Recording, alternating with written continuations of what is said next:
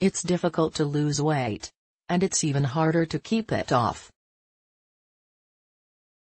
Many people achieve short-term weight loss only to return to their previous lifestyle choices, and their previous weight, over time. This can lead to yo-yoing between weight loss and weight gain. One of the problems is that weight loss diets aren't sustainable. They leave dieters feeling hungry and aren't giving them the essential nutrients they need to maintain their long-term health. But certain food choices can promote weight loss and provide the nutrients you need to function well and thrive. These 4 food choices are a good place to start. Read more: 5 food mistakes to avoid if you're trying to lose weight. 1. Whole grains help us to feel. Many of us choose bread as part of our lunchtime meal. Switching from white to whole grain bread for your sandwich can help you feel full longer, so you're likely to eat less during the following meal. The whole grain is made up of 3 major parts: the bran, endosperm and germ. This structure helps some of the energy to escape during the digestive process, leading to the body absorbing fewer kilojoules. Whole grains help protect against chronic diseases including heart disease, type 2 diabetes and some cancers. The grains exert their benefits by regulating bowel function through increased fecal bulk and by feeding healthy gut bacteria. Whole grains are easy to include in a weight loss diet. In addition to breads, they can also be found in oats for breakfast, or popcorn for a snack. 2. Colorful veggies provide a range of nutrients. Vegetables are of essential nutrients including folate, vitamin C, various B vitamins, potassium and fiber.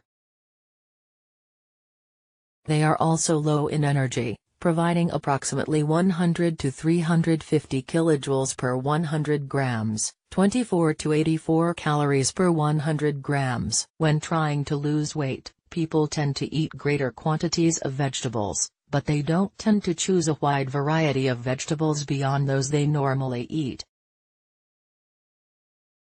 Read more: Eat your vegetables. Studies show plant-based diets are good for immunity to aid weight loss. Make sure you're getting a high proportion of your kilojoules from vegetables and try to have as many different colors on your plate as you can. If you feel like you don't have time to cook, frozen vegetables are a quick and easy option, and they are just as nutritious as fresh vegetables. Vegetables contain essential nutrients including potassium, folate and fiber. Hermes Rivera 3. Snack on nuts when trying to lose weight. High-fat foods are often the first to go. But while nuts are generally high in fat and related kilojoules, they are high in fiber, helping us to feel for longer. Nuts contain a number of beneficial vitamins and minerals for our health including healthy fats, protein, various B vitamins, zinc, magnesium and other minerals. Eating nuts has been shown to be beneficial in reducing the risk of heart disease and managing type 2 diabetes. We're also beginning to realize we don't absorb all the kilojoules from nuts when we eat them. In fact, research suggests we absorb up to 30% less fat from nuts than we had first thought. Try eating a handful of nuts, around 30 grams, as a snack or adding them to your meals throughout the day. Read more: Health check: will eating nuts make you gain weight? 4. Quench your thirst with water. Listening to your hunger and thirst signals can make a big difference when trying to lose weight. Throughout the day, our bodily signals for thirst may be greater than our feelings of hunger. When you think you're hungry, see if you are actually thirsty by having a glass of water first. If you're used to reaching for soft drink or cordial rather than the water, start the switch slowly. Replace half of each glass you drink with water and increase the water component over time. Eventually your preferences will shift. Our bodies need water for fluid balance, body temperature regulation, cognitive performance, as well as gastrointestinal, kidney and heart function.